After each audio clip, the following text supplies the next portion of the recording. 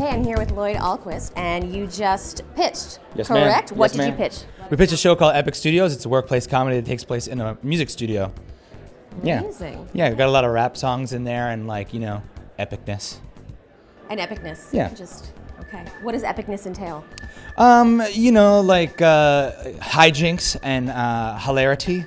Mostly, it takes place in Chicago. It's about a guy who inherits a music studio that his sort of rock star dad inherited to him after he got eaten by a lion, and it has been turned into a jingle house, and they have to kind of bring it back to its original glory. And so, what do you think the importance is of digital media? Like, even in the past 2 years since you've been here, what has changed? What kind of evolution have you seen? I think that the question mark of, like, our digital shows and our online shows, are they going to be viable? Like, that question mark is erased, and it gets more and more, like, permanently erased every year. So I mean, even 2 years ago, it was very, very solidly like, yeah, this is a thing. Now it's like just a commonplace. Everybody knows that, and I think that doing online series is great because the creators get to maintain control of what they do in a different way than I think in mainstream entertainment on some levels. So you get more creative ideas that are maybe riskier than what you might see on television. So you have the opportunity to see, like, a wider spectrum of entertainment, and I think that that's really cool.